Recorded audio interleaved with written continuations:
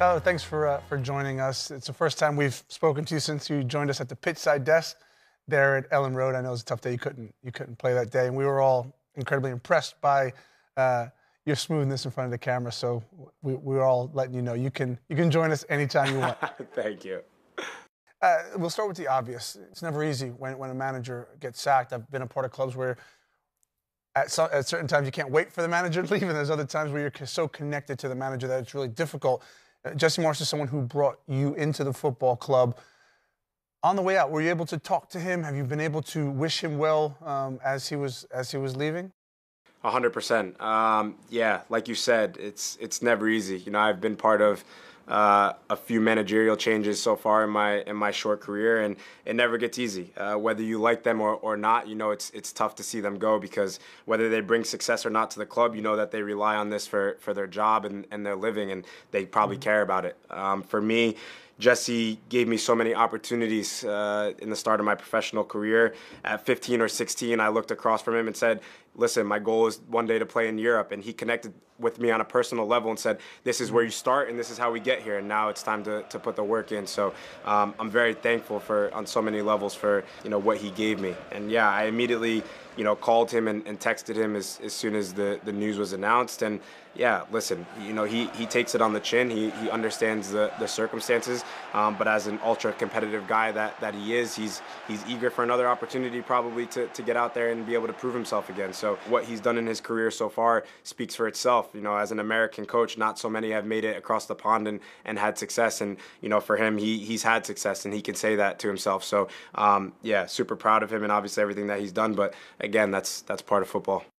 Yeah, that's the business, and no doubt he'll land on his feet, and he certainly led you down a really good path thus far. I want to talk about another American. One leaves and one comes in. And Weston McKennie, we know that you have a past with him. We've seen the childhood pictures. We saw the video of you at his press conference. What's it been like? He's now coming into your football club. What's it been like, you know, showing him the ropes in the early stages? Yeah, no, it's been really good. Obviously, I know the talent that Weston has, and, you know, now for him it's about just coming to the league and being able to execute and finally showcase what he's able to do. You know, coming from a completely different style of play in a Juventus side in a different league, the energy and end-to-end football that the Premier League brings is probably more suited to his style. So now it's just about getting up to speed with what he's capable of doing. But it's great to have another American in the changing room. It's great to see that these clubs have trust in the American process now and are starting to finally recognize that not only do we have talent, but we have a little bit more, and we can take teams to another level. You know, at the point we were at in our season, to bring a player like Weston in shows that the club has ambitions. So for me, it's great to look on the pitch and have another American that I'm familiar with and have good chemistry with. Well, yeah, and you talk about that familiarity. I mean, the two of you combine so well on the pitch, both for club and country. What's that secret sauce? Talk us through what that's like on a match day for the two of you, because there is such a synergy there. Yeah, we're probably polar opposites personalities in a sense. You know, he's probably a little bit more outgoing. He's just a quirky kid. He's always bubbly, always positive no matter what, and he has this type of arrogant confidence to him that, you know, oozes out to everyone, which is super important. And I'm probably a little bit more laid back, a little bit more to myself, lead by example type of guy, get on you when I need to. But we're both super confident and super competitive. But on the pitch, to be honest with you, whenever I pick my head up, I know where he is. I know he knows where I am. We just get each other out of situations when we need to. But yeah, it's good to look to your left and to your right and know that you have somebody that is just going to battle with you and go to war with you no matter what. So, you know, when I put a tackle in and I get in a tussle, I know he's right there to back me up, and vice versa. So yeah, we go a long ways back, but it's a good friendship and good relationship on the field. Well, you guys balance each other brilliantly, and yes, there's definitely a spark and a fire, which is always a pleasure to see. Javi Gracia, he's come in as the new manager. Again, not an easy situation. What's that been like from his aspect? When you come in as a new manager, you can't change the whole process. So you have to get a few different points across. This Leeds team was set up in a certain way to play over the last couple of years. What's he brought in terms of new ideas, fresh ideas, changes? He's been amazing, and to be honest with you, has probably surprised me a bit. When a manager comes in a situation that we were in, you can't really expect too much from them. You don't know how they're going to handle the situation. Are they going to lean more towards the route of making great relationships with the players and motivating you, or are they going to focus more on the tactics? And he's just found a perfect balance of everything. He came in, got to know us a little bit, but without cramming too much information into one thing, he's taken the things that he felt we need to improve. In the training sessions in the 2 days before Southampton, we did a lot of work. It wasn't easy training sessions, as you would believe, with the 2 days before a game or 1 day before a game. We did what we needed to do, and on the field we felt a lot more organized, a lot more disciplined, a good balance with the ball, without the ball. We've been so good against the ball. Leeds has been notorious for that in the past, 3 years that they've been in the Premier League. But now his orientation is more, how can we improve with the ball, save our energy so that when we're losing the ball, we still have that energy, but we're able to break teams down more efficiently. And, he's come in, he's given us solutions of what to do with the ball. And now it's about being brave and taking those risks when we're out there on the field and seeing how we can develop. Well, time is of the essence when you're a new manager, and there's never enough time. So I can appreciate all those hours on the training ground, and we see it in the performances. I'm gonna switch gears a little bit, go away from Leeds, talk about the U.S. men's national team. You gained a lot of praise for the way you handled yourself as a captain in a couple of different press conferences at the World Cup. Are you okay to be representing the U.S. Meanwhile, there's so much discrimination happening against black people in America? There's discrimination everywhere you go. One thing that I've learned, especially from living abroad in the past years and having to fit in different cultures and kind of assimilate into different cultures, is that in the U.S. we're continuing to make progress every single day. Are you able to prepare for that, and how do you prepare for those type of situations? No, definitely not able to prepare for it too much.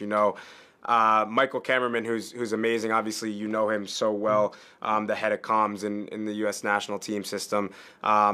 He told me before we went in, listen, these are some of the bullet points of what's going to be asked. We know it's going to be more political than about football, but that's kind of what the whole World Cup has been about. And I said, yeah, listen, I'm prepared for it. I was probably a little bit too confident, right? And when I walked into that press conference room, it was the most hostile environment I've ever been in, and that includes being on the pitch. And you just knew right away that it was going to be more political than about football. So when I got asked, the questions that I got asked, obviously you've seen them. I had to answer them. It wasn't easy, but I just had to be thoughtful in how I was responding to the question. It's a learning process for myself. Obviously, it was my first experience going to that many press conferences, having to deal with things that weren't so much about football. But yeah, I tried to handle myself the best that I could and be able to represent our team in the right way, because we all share similar beliefs. We all support each other, and I felt supported by U.S. Soccer in that situation as well.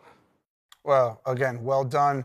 I was a proud American that day, certainly listening to you and watching you as so many of us were. When you look back, I talked at Elland Road a little bit, but I'd love to hear your thoughts again. When you look back on the World Cup and you're able to be a few months removed from it now, does it still feel as good as it did in terms of the success and the building blocks that you were able to put in? The performances were obviously very good. Individual performances were, but collectively, do you still feel really good about the World Cup? I feel that we definitely took a step in the right direction. I would say that it was one of the first times we showed that we can be dominant against high caliber opponents. But for me, it just leaves me with this feeling and hungriness to improve, and that we can do more. Like, we just need to find a way again to, it's almost like I make the analogy to Leeds, where you just need to get over that hump. It's like, we're there, we're competing, but how do we play these teams off the field now? What step do we need to take in order to do that? Because the talent is there, the camaraderie is there, the system and the setup was outstanding. U.S. Soccer did everything they could to support us, but it just leaves me feeling like we can do more. Yeah, when you talk about more, the obvious follow-on to that is the next World Cup is here in the States and predominantly on home soil. You don't have to go through the qualification process. When you talk about like the growth and maturity of this team, because clearly it's the youngest team at the World Cup, which, again, is brilliant when you look at the performances and what can be in 4 years. Where are those particular points of growth, do you think, for this young team?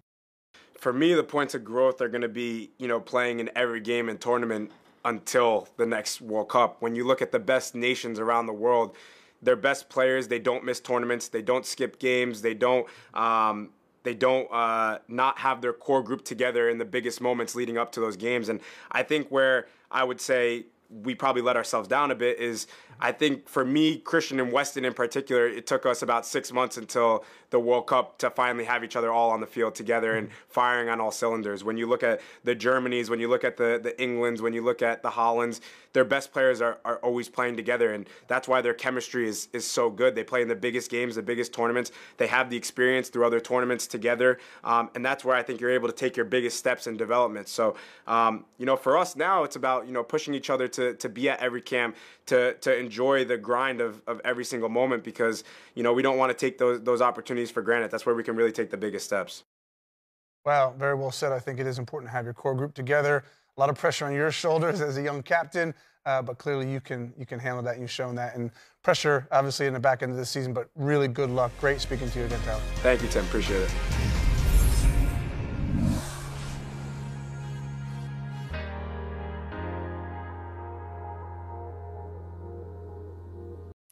Hi there, I'm Rebecca Lowe, studio host for NBC's coverage of the Premier League. Don't forget to hit subscribe to watch more videos all season long. For even more Premier League content, from original series to live matches, head over to Peacock and be sure to tune in for Premier League mornings every weekend on USA Network and on Peacock. We will see you over there.